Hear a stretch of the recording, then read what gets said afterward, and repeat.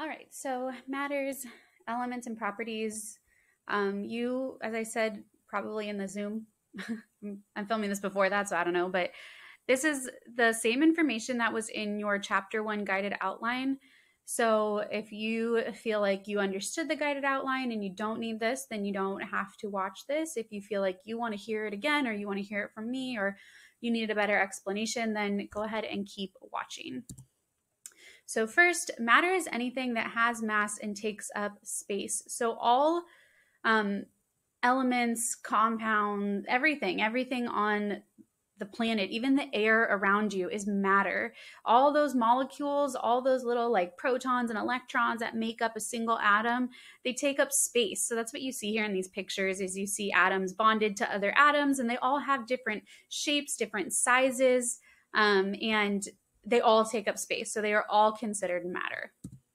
We have basically two main types of matter. We have elements and compounds. They can be in mixtures, they can be independent, and we'll go into pure substances versus mixtures in just a second.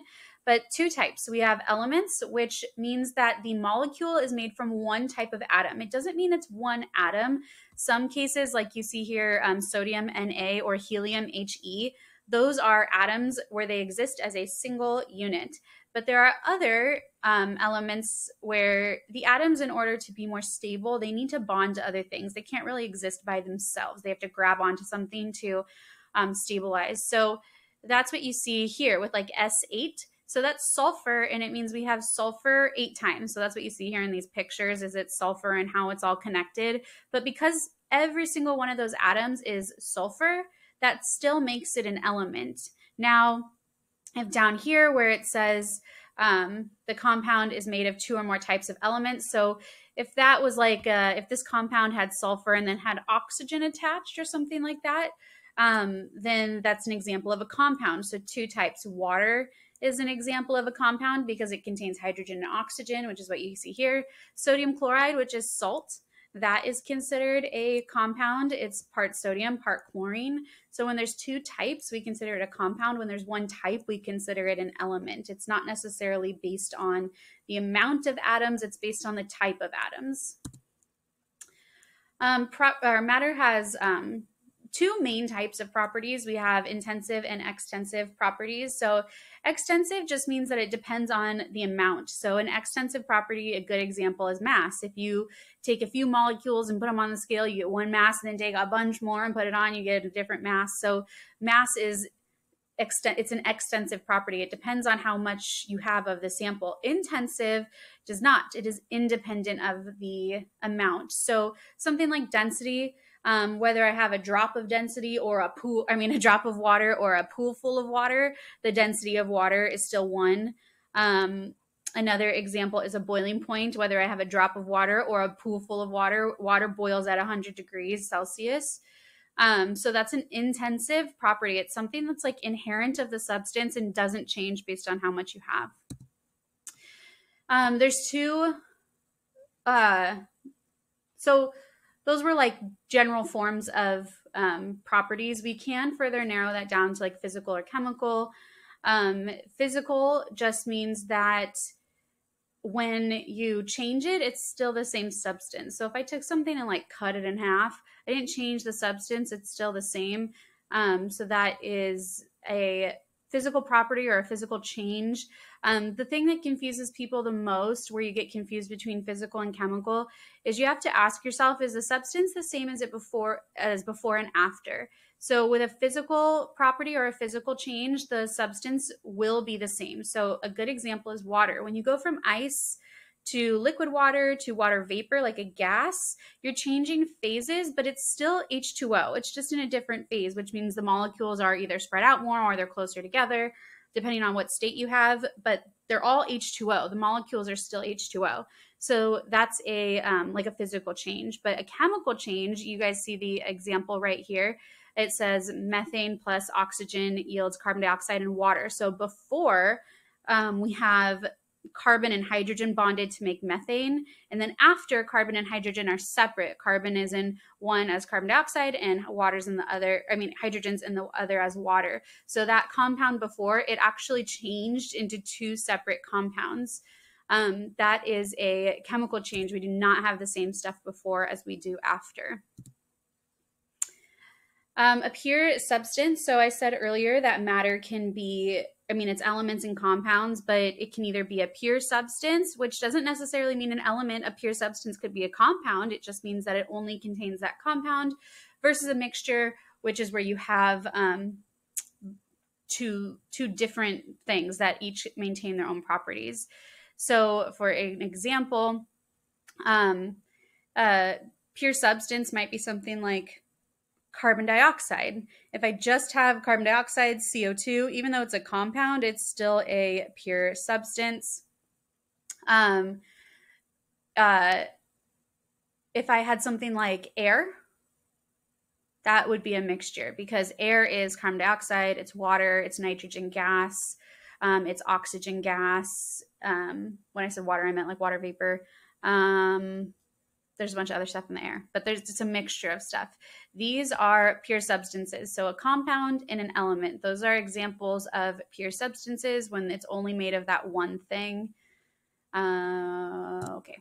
So mixtures, it's a blend of two or more kinds of matter. So like I said before, air. Air is a great example because they're not chemically bonded together. You have like oxygen flying next to nitrogen, which is flying next to carbon dioxide, right? It's all sort of like mixed up.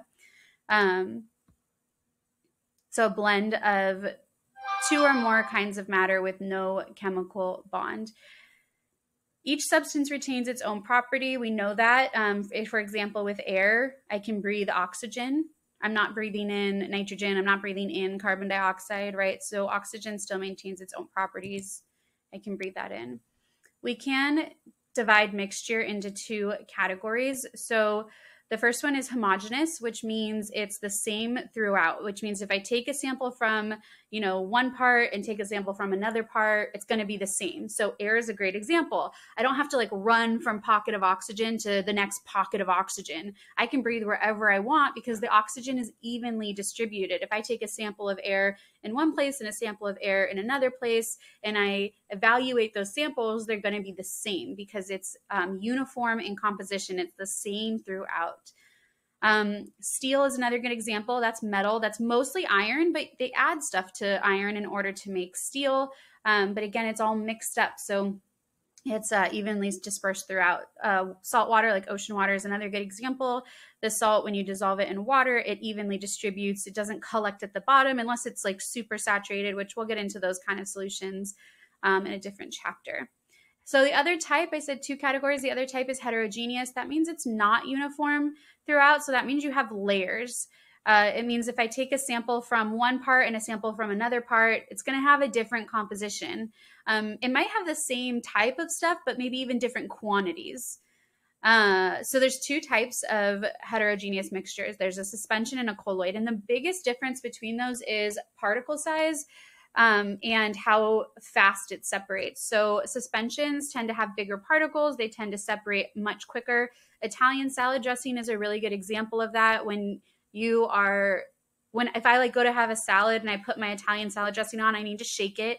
And then if I put it down and maybe 2 minutes later, my brother walks up and he picks up the Italian salad dressing, he has to shake it again because it probably already separated. So if he just pours it out, he's probably just going to get like oil instead of all the herbs and stuff.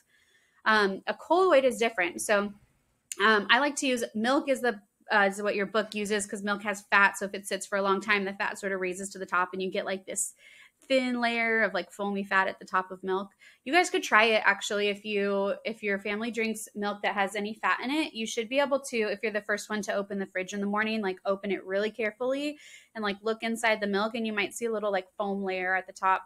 Ketchup is easier and most people have like experienced it before, but if you have a ketchup bottle and so like I have, a hamburger or something and I'm going to put ketchup on it, I shake the ketchup. If I don't and I turn it over, that like yellowy stuff comes out. It's just oil, but it comes out of the ketchup. So I have to shake it and then I have to put the ketchup on my burger. So if I leave it sit there for like 5 minutes and then my brother walks up to put ketchup on his burger, he doesn't have to shake it again because it separates so slowly. It takes a long time to separate. There's like medicines that will say like shake before use. Those are typically colloids too. They separate if you let them sit for a while, so you have to shake them. Yeah, those are the two types of heterogeneous mixtures. So here's just sort of an overview. This might be the one from your book. If it's not, you have one very, very similar in your book. But basically, in order to determine what things are, you would say to yourself, okay, does it matter? Yes, everything is matter. Then you say, is it uniform throughout? No, heterogeneous mixture. And then even based on particle size, you could determine if it's a suspension or a colloid. If yes, if it's uniform throughout, then you say, okay, it's homogeneous. And then you say, does it have variable composition? If yes, then it's a homogeneous mixture, something like air, or what we also call a solution. If we say no, then we say, okay, then that means it's a pure substance. And then we say, can it be separated into simpler substances? So like carbon dioxide could be broken up into carbon and oxygen. So if you had carbon dioxide as your pure substance, you would say, yes, it can be separated into carbon and oxygen, therefore it's a compound. If it's something like helium, you would say, no, I can't break up helium. It's one atom. So no, the answer is an element. Even if you said something like ozone, where it's O3, you would say like, I could break it up into 3 oxygens, but they're all the same. So it can't be separated into 2 separate substances. So it's still an element. But that's how you would sort of categorize that. Visually, classifying each of these as an element, a compound, or a mixture. So this first one with the red in these single balls, that is an element. They are the same, right, in my container or in my box, right? It's the same throughout, so it's not a mixture. And then each individual like molecule contains the same thing, right? They're all red, so it contains the same thing, so it's an element. Here I come to the second picture where it's blue, and these balls are stuck together in 2s. But they're both blue. So it indicates that maybe it's like oxygen, where oxygen is bonded to another oxygen. We call that diatomic when they appear in 2s. And there's 7 elements that do it. I like the acronym Huckleberry Fino, but it's hydrogen, which is the H, and then coal, which is Cl, and then Bur, which is bromine, and then you get to Huckleberry, and then Pheno, so the F, which is fluorine, the I is iodine, NO, so pheno, the N is nitrogen, and the O is oxygen. So if you can remember that, it's kind of helpful, Huckleberry Fino. But anyway, those are all diatomics, which is what you see here in this second picture. You see a diatomic molecule, and diatomics are an element, but they happen to appear in 2s. So this could be something like hydrogen, or it could be oxygen, but regardless, it's an element because they're the same type of atom, even though there's more than one. C, we have a compound. Here we can see that we have a central atom, that's one thing, and then we have these other atoms surrounding. So the purple is different than the green. So they made it different colors to show that they're different atoms. However, in this container, in this box, we only have one type, right? Every molecule is exactly the same. So it's not a mixture, it is a pure substance, and then we can further say it's a compound because it has 2 types of atoms. And then in this last box, we can say it's a mixture because we have different types of molecules in there. We have some elements, which are these blue and these red, and then the compound, which is the green and purple. And yeah, so we could tell it's a mixture. So those are some examples. I hope that clarifies things. If not, feel free to ask me some more questions. That's it. Have a great day.